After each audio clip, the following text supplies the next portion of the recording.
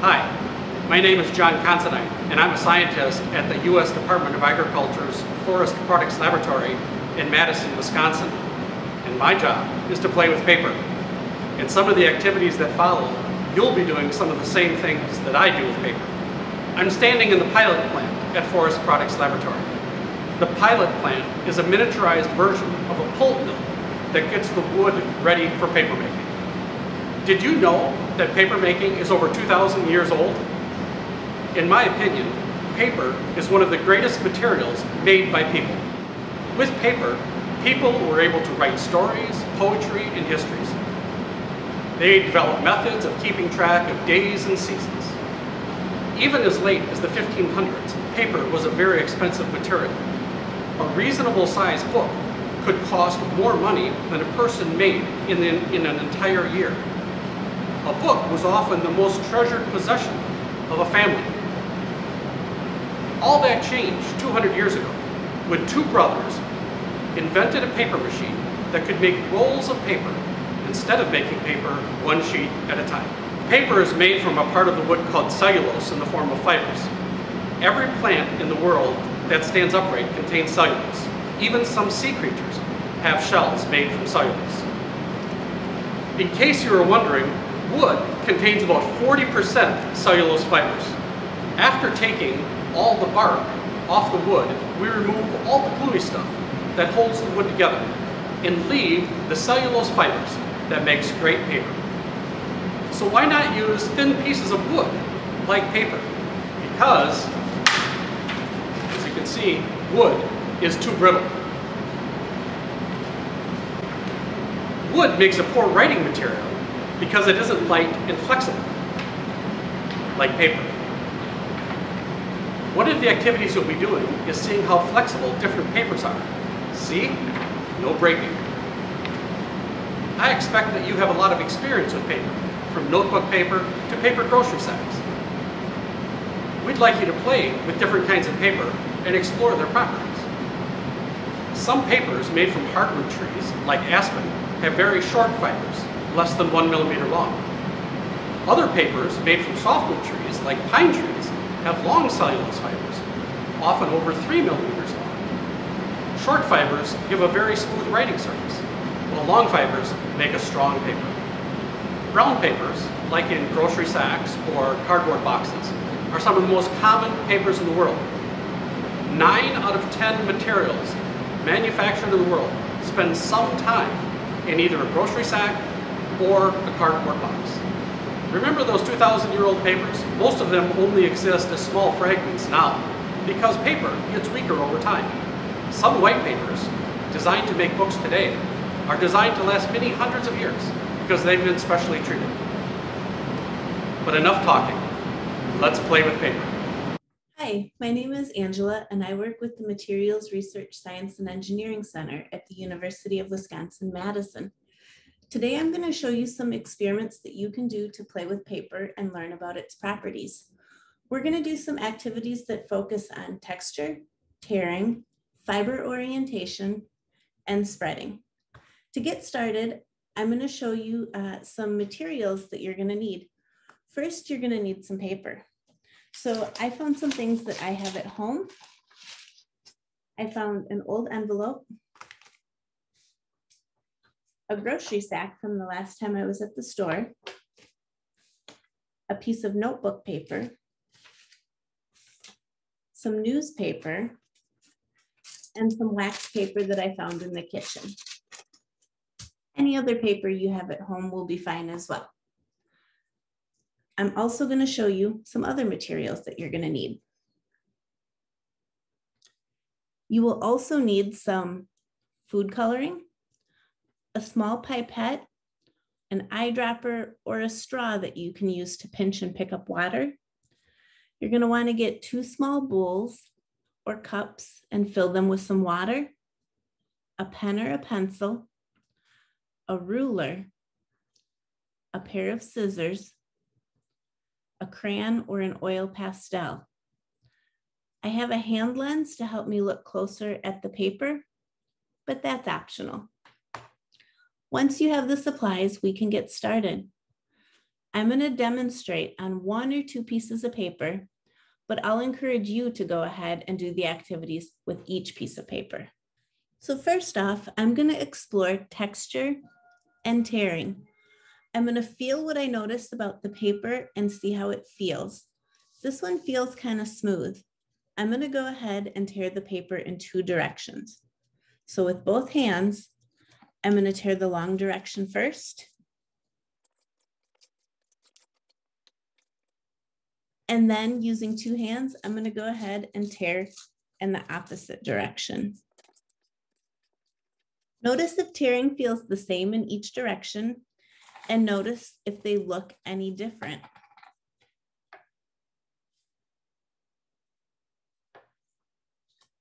So here's a piece of newspaper that I tore earlier. And notice that it tore straight down in one direction, but it's a lot more jagged and at an angle in the other direction. So see what you notice about the other pieces of paper that you tear. This side tore a little bit straighter, and this side was a little bit kind of more rough and jagged. I can also see more fibers along this side, along the torn edge.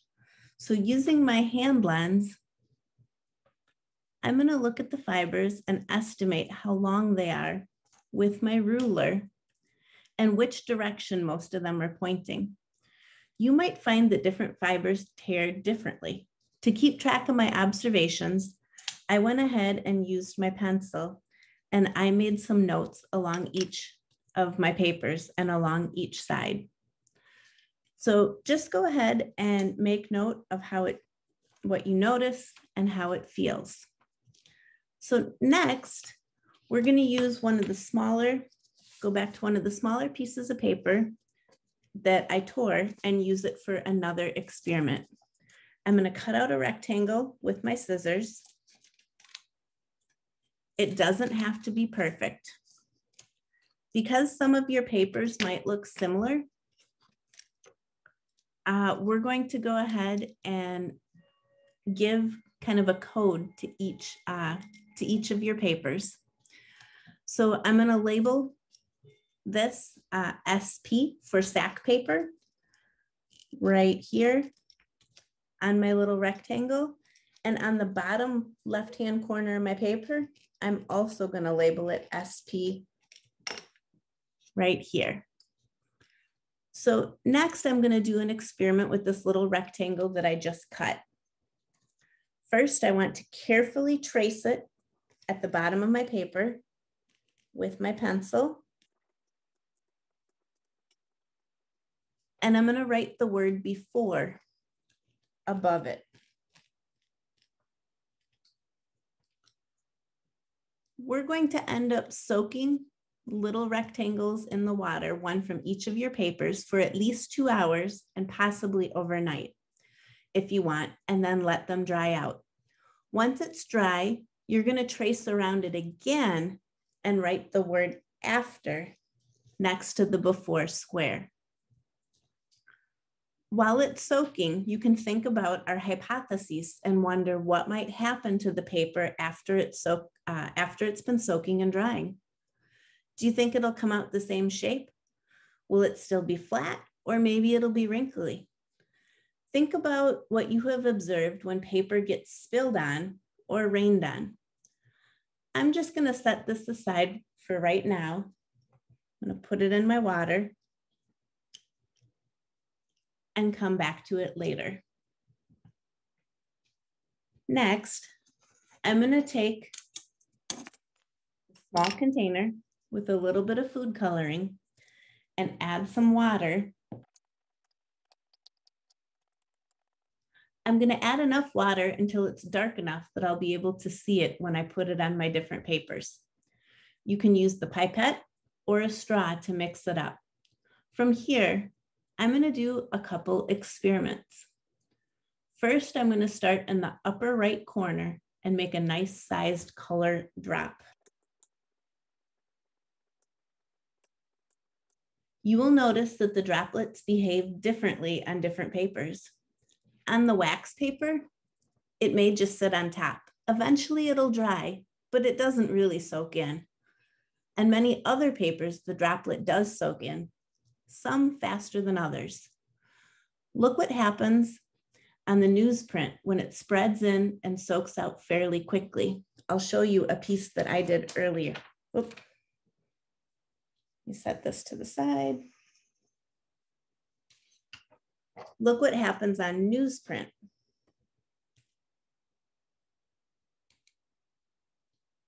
When I make a droplet,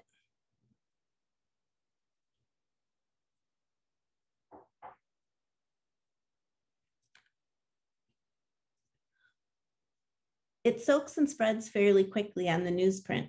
You might notice that it spreads in one direction faster than in another, and that the round droplet eventually becomes an oval here.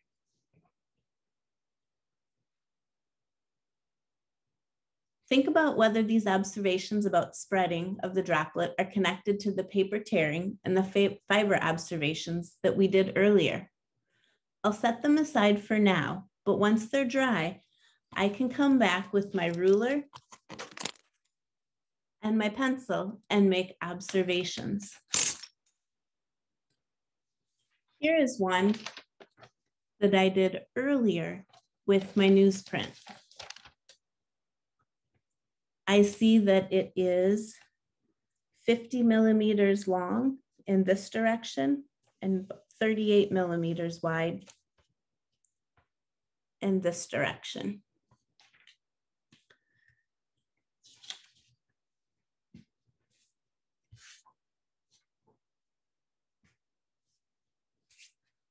Another experiment I can use is use a pen or a pencil to feel when I draw what it feels like on the paper. So I'm going to draw lines gently going up and down and side to side on each of my papers and notice what it feels like when I'm doing it. Does it feel the same, or does it feel rougher in one direction than the other? How does the smoothness compare to different papers? Which one is the smoothest? Which one is the roughest? Make some notes about your observations on your paper. Next, I'm going to take my crayon or oil pastel and I'm going to make a shape. I might make a heart or a diamond. And then I'm going to put a droplet or two inside that shape and make some observations about what might happen.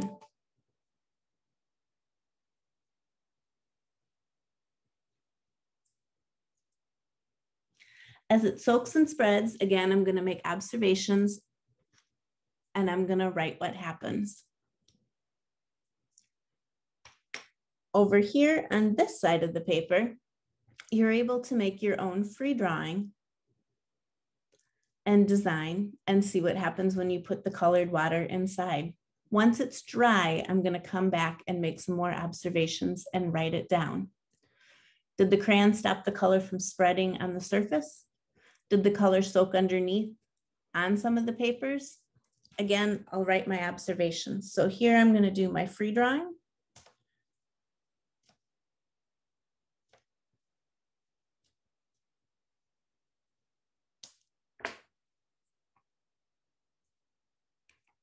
And again, make a nice generous drop or two.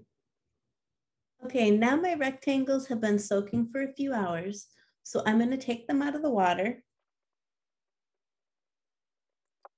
And I'm going to pat the excess water off of them.